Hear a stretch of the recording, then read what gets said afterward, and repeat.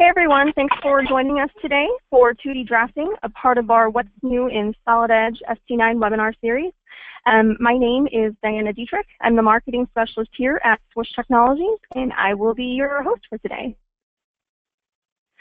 So just a little on Swish. We've been a leading provider and partner of Siemens PLM for over 11 years, and our team is dedicated in providing you the best software solutions, technical support, and process-based training to help you design and manufacture better.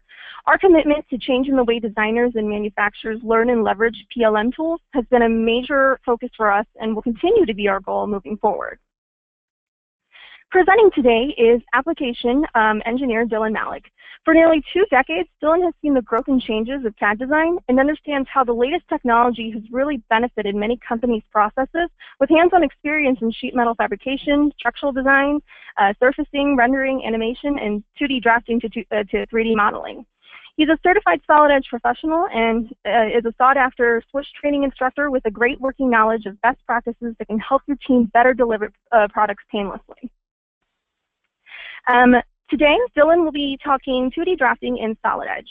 If you're given 2D drafting duties at your workplace, you most likely don't enjoy the amount of time it takes to complete, as there's so much that goes into it. With ST9, you can create the most accurate, high-quality 2D drawings with key components that make up Solid Edge's powerful drafting system, all without hassle. Dylan's going to show us how new as well as updated features can really help you accelerate your workflow and make a lot of your 2D drafting troubles a thing of the past. If you have any questions, please feel free to add these into the questions box located in your GoToWebinar panel. Dylan will have your questions answered during the Q&A portion taking place right after the presentation. So now, without any more waiting, I'm going to go ahead and send this over to Dylan. And he will take it away. Thank you, Diana. All right, so we're just gonna cover what's new in ST9 draft. I got several examples already I created for you down here. So the first one is pretty big. Is the reordering of your views when you create them, after you create them. So in the previous version of Solid Edge, when you brought a view in, it was pretty much in that view. If you wanted to change it, you were had to kind of restart the process. So, for example, let's go in here. I didn't create this part, so again, I don't know the orientation. But let's say you place it in here incorrectly.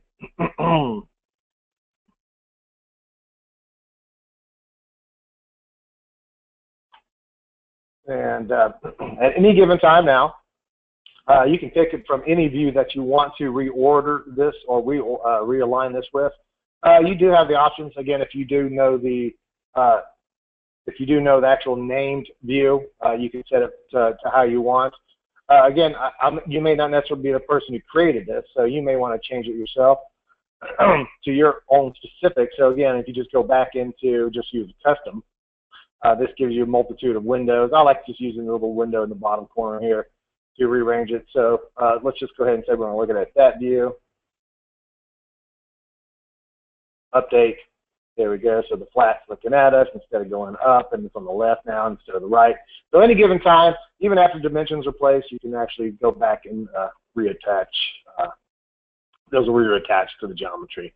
If you change it completely, it may not necessarily work. So the next thing we're going to show you. To add break lines to your geometry, so this part's kind of big for this title block, so there's really nothing in the middle. So let's go ahead and take some of this geometry away. Go ahead and put dimensions on before or after, it doesn't really matter. It's going to scale the dimension accordingly. So to access the break lines, just right-click the view that you want to add them to add break lines, and it's going to give you several different options here. So this round, let's go ahead and just do the pipe break style. So what's new about this is the ability, now you notice we can actually attach to endpoints, midpoints, type geometry.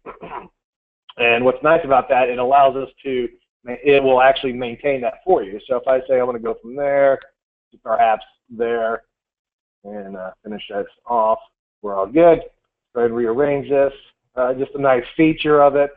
Whether this view is created before or after, if it's created after, it automatically inherits the same break section as the previous view.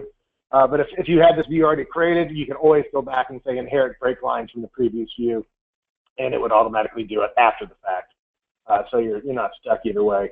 And again, you notice the the scale automatically. So let's go into this part just by double clicking, and let's just make a quick change to this.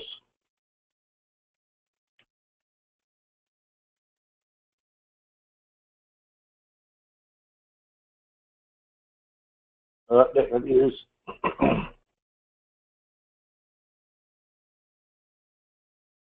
go into the break just by picking it, and you notice the actual link actually stays exactly where I left it. So that is new for ST9, the ability to keep those linked together. Excuse me. Let's shrink that back down. All right, another thing, you notice when I updated this, every release it does get faster and faster. So one thing they've added in this release, if you go to settings options under the general tab, excuse me, there is an enable multi-core process update kind of selection. If you have a multi-core processor, it will multi-thread and actually take advantage of that and actually make your drafts even faster. So every release, that's one of the goals, is to make drafting faster, and they have succeeded pretty much every release. But that is new. It should be on by default. I'm not sure how it behaves if you don't have multi-core processors, but that is good news for just speeding up things. All right, next thing, looking at the table font. You know, this is all kind of pretty much a similar font and size. Now, if you just double click the table and you get this little gold kind of edge bar here, this allows you to go in and, for the example, this header, let's make that 0.25 and let's change its font. So you can modify geometry. You can go in, still double clicking into, maybe you don't want that to say have the file extension on it, and that allows you to still manipulate that. Again, but that's just a real nice option. They give you the ability to go in, change multiple cells at one time. If you wanted to change everything to maybe 2.5 in that column or 0.2, you can do that as well, or individual cells. So that's new to ST9. Something else. Let me undo that last one. I don't need that text that big. Let me open this file again. So just by double clicking, going into the assembly of it. I put a variable on here, just a PMI dimension, and what I did is, you look at it, I exposed it in the variable table as a variable name. Just keep that in mind for a second. I just wanted to go ahead and show you that we have a subassembly here, and inside that subassembly, we have this little bottom plate, and inside that bottom plate, there's another subassembly, and inside there, we have some bolts. What I did is actually use an occurrence property override. So that's a couple subassemblies now. But now our bill of materials will actually acknowledge that at the top level drafts. So if I change my bill of material to show, the subassembly types level, and that would just be by going to list control and telling it to do an exploded list. And this is use level base. Looks good. So right there is actually the bolt. There's actually only one of them in there, and I told it to be a quantity of 4. So it tunnels down and actually looks at that actual unit property and brings that up to the bill of material, which it didn't do before. The other thing I wanted to mention was the ability to format your data. I showed you the 200 body length, so I do have the exposed variable. It's a custom property, but I can use that as exposed variable if I'm going to add that into here. Now you notice there's a format button here. So this allows you to format your text, exposed variables, a whole multitude of things. You can set it as date and time. Here it's just 200, so I can change the round off if I wanted to, or maybe do some other types of units. But you do now have the ability to format your text so it shows up properly in your bill of material. Previously, you only had the ability to make that happen in your call-out box, or your call-out properties. So now that is carried over to your bill of materials, which is very nice. All right. Properties. All right. And when I've taught Solid Edge, I've taught it for years. I always tell people, you know, if you have a view like this and you want it to be set a specific way, it's not conducive to place all the views and have to go back to each view, go to properties, set it. For example, if you wanted to, I typically would not show that with all the hidden edges on. I would kind of show it in that view, but then you have to go to each view and do it. So I always tell people, place one view, then just use Principal to, you know, pull all your other views off. But now you can actually go in and select, just shift select all the views, and now you have the ability to go into properties on all the views at one time and say, you know, I want to turn off all those hidden edges, and I want to make sure all my tangent edges are on all these views. Hit apply, and there you go. So instead of what took 3 steps before, now you can just pretty much do in a single selection. So that's a huge time saver right there. All right, another, I guess, a time saver, because in the past, if you wanted to pull sections off your views, and you would basically get a type of section that you wanted, but once you placed it, and if you wanted to change that to maybe, you know, show the full view instead of just the partial view, you would have to basically recreate that. But now they give you the option to just toggle between the types of views you want. Do you want to do what they call, like used to be called paper thin, what it's called section only, so whatever the section crosses gives you that view, or you can come over here and say, give me the revolved select section view, update that. You'll notice it gives you the entire section of this view as opposed to just a truncated view. So you can toggle back and forth between that as many times as you like. Excuse me. Something they've also added is the whole quantity numeration that you can do in the callout. So basically, you notice you have the whole callout, which has always been here. Gives you the type of hole it is, the counterbore, countersink, the depth, threaded, etc. But they've added this actual other percent QN, and that's coming from, let's go right here. So this is what's new for the whole callout. Here's the property text code. So if you want to see it, because here's the percent quantity, gives you the actual whole number. But if you go in the property codes, here's all the codes that you can actually use in that table that doesn't necessarily have a button associated with it, but you can type it in. So here's a whole list. And again, this is available. You don't need to log in. This is just in the what's new in Solid Edge, and just follow along the tab. It tells you all the different specific codes to use to make particular items happen in the draft. So I just have a percent QN in there. Hit OK. So just pick one of the holes. So the QN is the value at the end, so it tells you it's 3x. So it looks at all the holes that you created in that set. It automatically extracts that quantity for you, so you don't have to put quantity 3x, etc. anymore. You can just use that. And for those who, again, don't want to have to look at that list, you can always, save these as a custom property, so you don't have to look it up every single time. All right, so that's whole quantity selection now is automatic. There's not really much to show in this one. Basically, they changed the style of jumper in your connectors for your 2D path creation. So this is the old style where you just had a loop over, but now it puts a break and a dot, shows you the jumper in a line. And another thing they've added, a lot of times if you opened up files from AutoCAD, there may be some empty layers or layers which really doesn't have much geometry or anything in them, and you would always bring those in, and it would just be empty layers, the huge list. But now they have this delete empty layer button. So if I click this, I actually deleted all last 3 layers, so I just have the default circuit now. So it will go and automatically just get rid of layers that are just no geometry or anything associated with them. All right, so now for the last little slide here, or example. We can also now change title blocks, and just by easily going in the background. All right, so this was a huge pain before.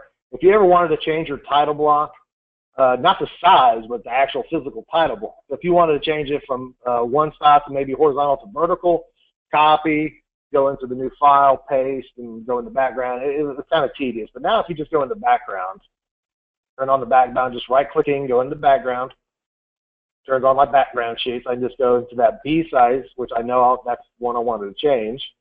And if you just go and say replace background. All right, so all you have to do, let me browse out.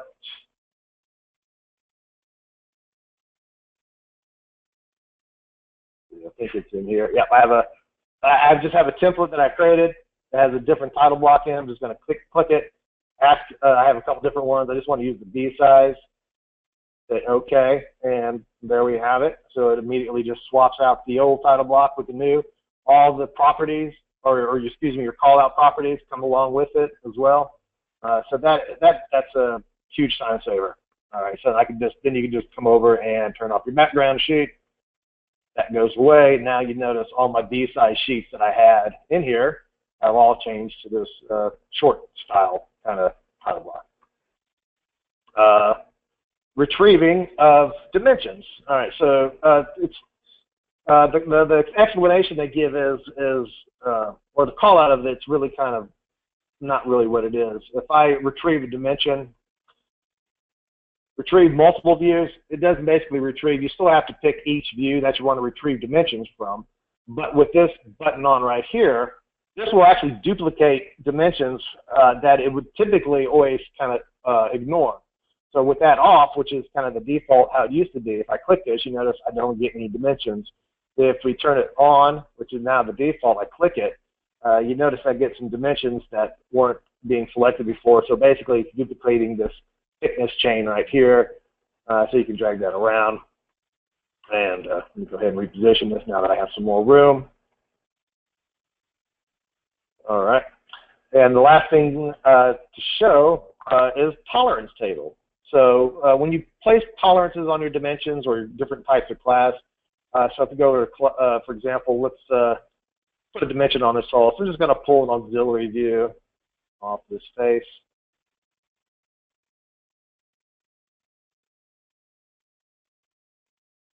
Position it a little better. Let me go ahead and just truncate this. You can add, text. You can actually just kind of shrink this by just dragging the window around it, update that, and gives you a nice little view there. Let's move that over here. All right, so now I can pull a dimension off this hole, and let's say we're going to actually place this as a class hole and tell it, what type. I'll just leave it at H5. Go ahead and just place it, and you can display it as tolerance, limits, etc. I'm going to say I think actually, let me just place it. There we go. With the tolerance on there, I didn't tell it what type to use. All right, so if you place those on all your dimensions, if you have specific dimensions that need to hold specific tolerance class types, now that will actually be retrieved. So if I just run this, it goes through, there's nothing to really go tell it other than what type of properties that you want to add in the columns. Again, you can remove, add, move these around just like you do your bill of materials.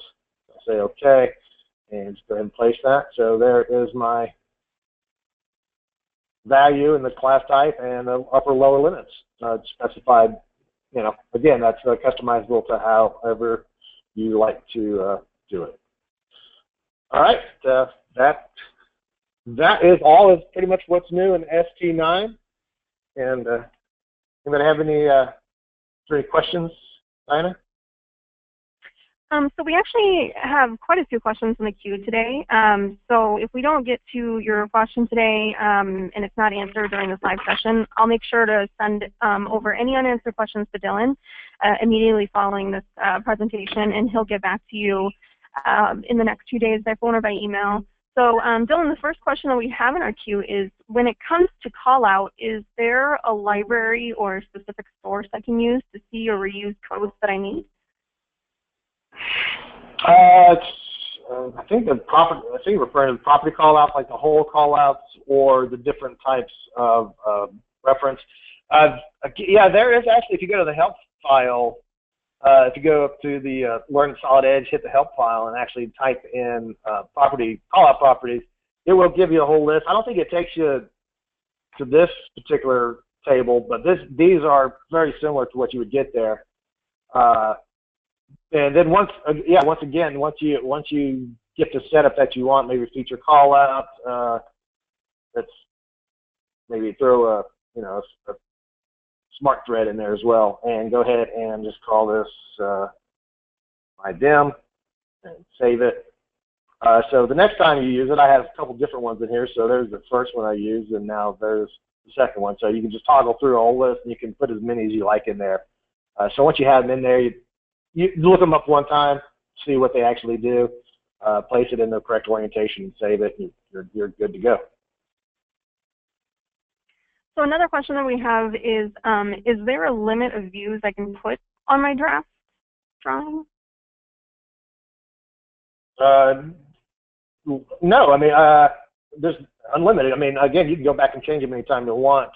But once the views are placed, you can go and use what they call printable view button. Like I don't have an ISO view on this sheet. I can go start pulling, depending on the orientation that you pull it, left, right, top, kind of left, bottom.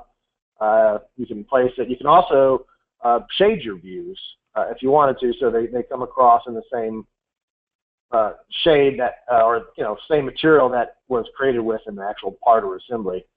So that will duplicate that. So technically, yeah, you can put as many sections and details on the view that you like.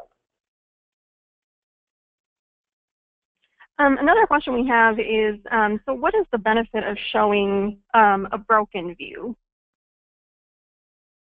Well, in this example, I used to actually do conveyors for a living, and they would be 300-400 feet long, and without having broken views, there was no way to get all the detail on the sheet because you always had to scale them. Excuse me, wrong way. So small that to get the dimensions, you couldn't really see the detail. So this was really a prime example. So without this on here, even though I'm on a D-size title, or I think a C-size title block, you go to D-size, but again, you're going to be losing the size and geometry, so you can scale it up. So you just have to get bigger sheets. But yeah, that's just a prime example. Again, you can add as many breaks as you want. So I just did a single break here. So maybe you kind of would like to be able to, delete the view. Goodness. Trying to make something simple here.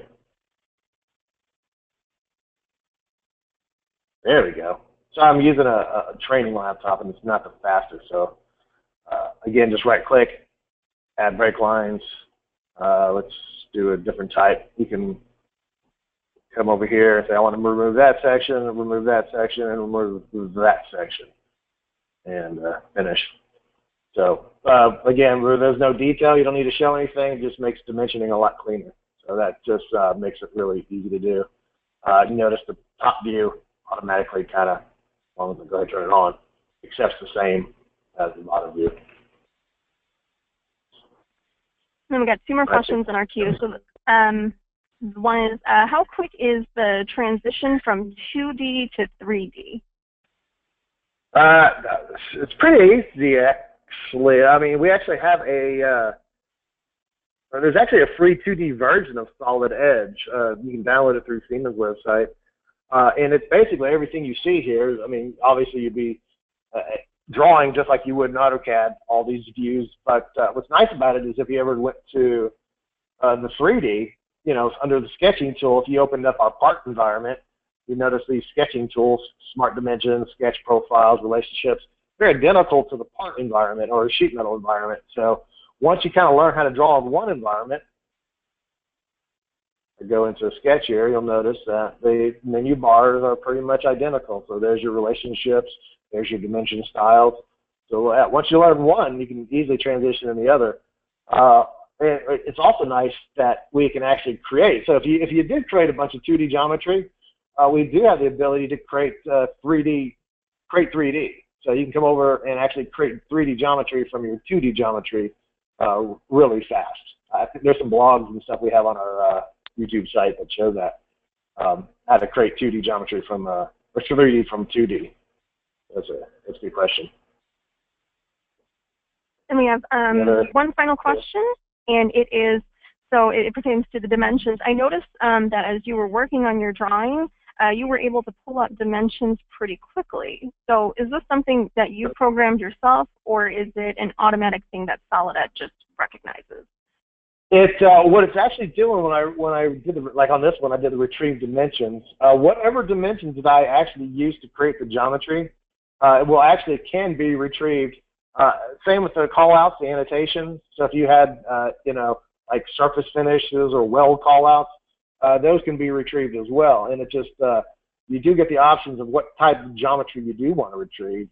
And the new one was this little button right here where you can duplicate dimensions on multiple views. And on dimensions themselves, these are all specific dimensions. There are a particular style.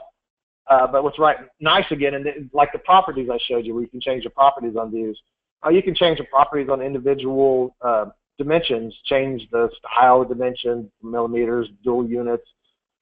Something they added in the last release is the ability to access the step that you used to have to go to properties to get on dimensions. So maybe you want to change the terminator to a hollow arrow, or maybe flip the text to the outside, or flip the arrow to the outside, etc. So now that's all accessible right there without actually having to go into the properties and do it. So every release they keep making things like that just easily accessible and that much faster. So you don't have to spend time messing with the properties; they're just right there. Thanks so much, Dylan. So I'm going to bring it back to myself. Show my screen.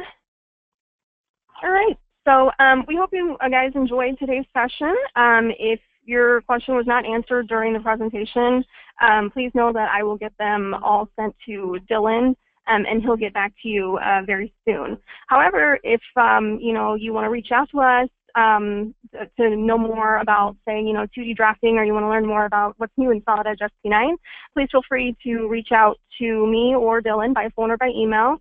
We're more than happy to help. Or if you're already working with the Swish representatives, please feel free to reach out to them. Either way, we're all here to help you meet all of your business goals. So we hope you can join us next week. Actually in 2 weeks, on October 5 at 2 p.m. Central Time for integrated manufacturing, where our application engineer, Joe Giswaldi, will bridge the gap between CAD and CAM with the perfect embedded solutions via Solid Edge. All right, thanks so much, everyone, for joining us. Thanks, Dylan, and hope you guys have a great day. Bye. All right. Thanks, folks.